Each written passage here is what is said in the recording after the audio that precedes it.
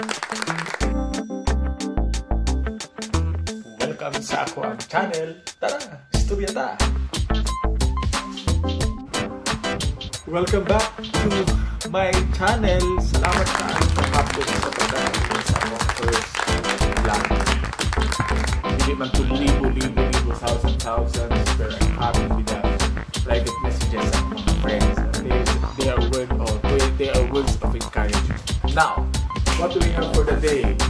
So, trending today itong message o definition ni DJ Lunyo, if you know him, yung dancer na sikat kayo sa mga kapatanaunan, kay maayo kayo masayaw, no? Trending kayo ang iyang mass testing message. So, ito mo, discussion niya siyang amigo, sort of that. But, ang atong topic is actually not si DJ Lunyo, kundili ang impact sa iyang gibuhat sa broader topic na ito paiskutan, which is ang self-awareness. Nindot kaya itong, nindot kayo na example, sorry, hindi nindot na itabo sa iya, kay he was bash, pero nindot kayo nga example na itong karong hapuna for self-awareness, ang experience na to, no, a particular situation with DJ Lunyo. Let's take it slowly, especially sa mga bata. So, DJ Lunyo is being idolized, if that's the correct term, sa mga kabatanaunan, no, inspired sila because of his dances.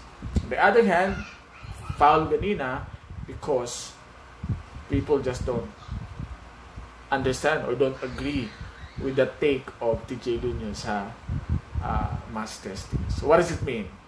So let's take it in the context of self-awareness. One, if we put ourselves into sa kay DJ Lunyo, we would say na, ang self-awareness ni DJ Lunyo is basically on the context of maayo siya nga dancer. Got millions of fans because of that. It's being admired by a lot of young people. And then for young people, this is actually the message for you, to get that inspiration by being self-aware of what motivates you to be good and why you are doing that one. What is it for you? What really would you like to attain in the future? And focus on that. Self-awareness. Focus on that.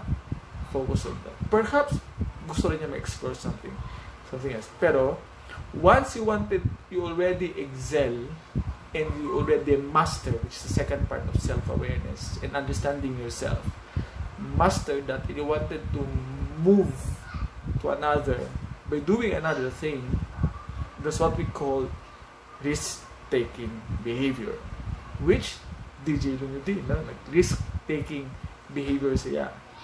By doing something that he is not actually excellent or dili niya to 40. So you guys as young people, by taking risks, it's okay, it's okay to take risks. That's very bold on you to do that. And we as adults should be able to appreciate that and guide that. Now, where will your role lies? Which is second part of self-awareness, which is how would you able to appreciate or contextualize or to filter feedback. Unfortunately, in social media, it's gonna be very, very challenging for you, if not difficult. Challenging is the term, to filter constructive feedback, because many of which may be messages of hate. Kasuko lang, lagot lang sila nimo, wa sila ganahan nimo, not necessarily constructive feedback, which is a difficult part and journey for self-awareness. But it's important for you to be able to understand why it's important to get feedback. And you use your feedback actually not to correct the mistakes of the past, because we ba na mo ma-correct na. We are going to use feedback to improve for future. Diba? So, if we put ourselves in the shoes of DJ Lunyo, gibash even sa mga fans because of that, we're going to take it up. Maybe next time, if you wanted to do new things, maybe mix it with your, for example, with dance and then wisdom. Diba? Then gain control out of that. Third, after you get your feedback, and, you know, your motivation, and you already understand your mastery, etc., is now to really plan for strategizing your self-awareness strategies. How do you do this? Diba?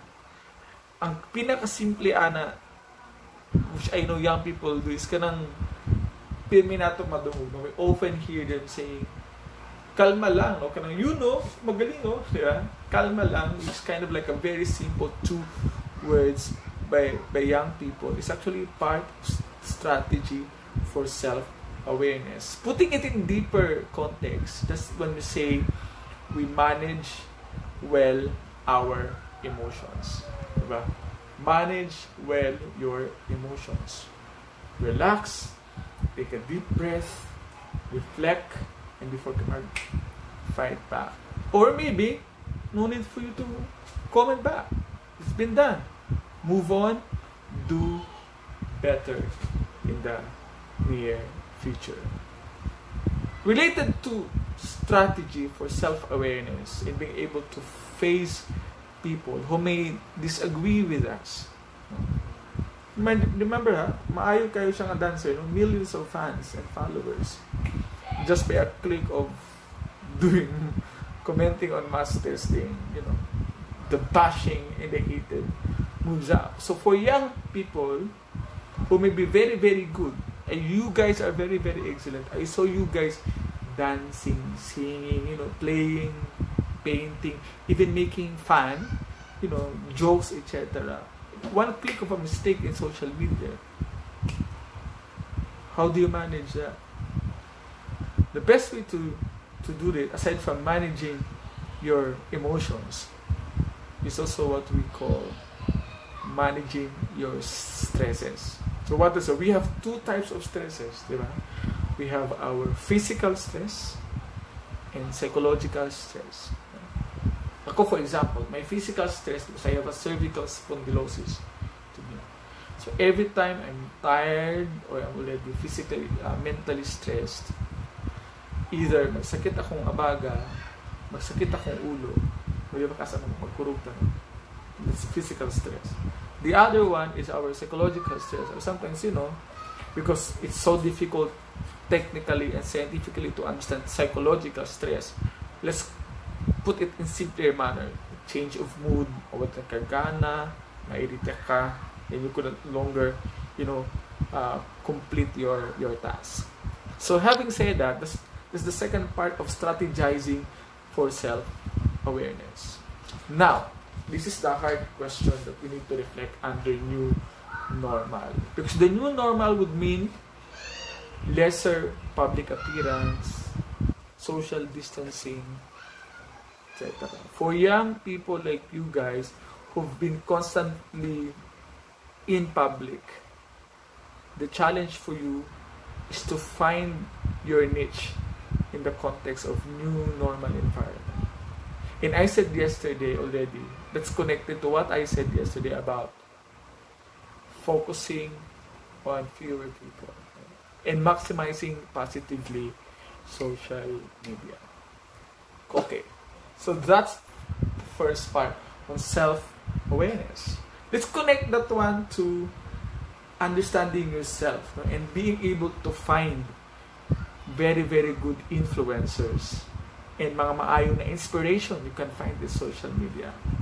There are 4 types that actually I try to think of who are these influencers that you can follow. Unfortunately, I am certain no one of them, especially for you young people, you adolescents and the youth, has this one.